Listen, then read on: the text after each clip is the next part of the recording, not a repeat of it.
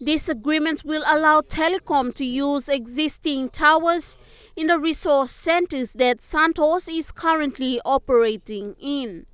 Chief Executive Officer of Telikom PNG Limited, Amos Tepi, explains this partnership agreement. With our partnership with Santos, we are looking to get co-location done for their infrastructures. That they have about a number of key sites that we want to co-locate. Reason I'm not mentioning a number of sites because of our relationship that we will move forward. So, Leon Baskins, the country chair of Santos, further highlighted the benefits of this agreement. For 4G LTE connectivity, and also we're quite pleased to be able to improve and evolve our landscape, telecommunication landscape where we operate.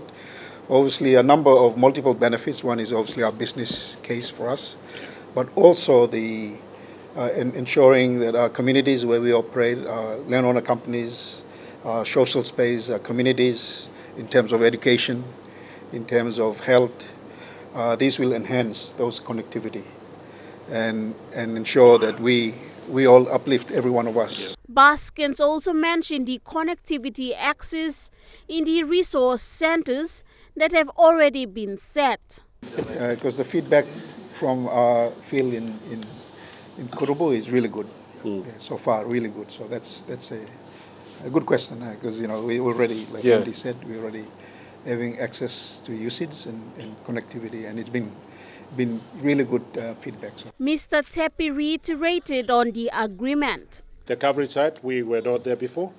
With this Santos agreement and all that, we're now trying to get that covered done and connect people like what he mentioned earlier on. It's a population that we need to, the community around the developed areas, we want that connectivity. Tamara Agavi, National EMTV News.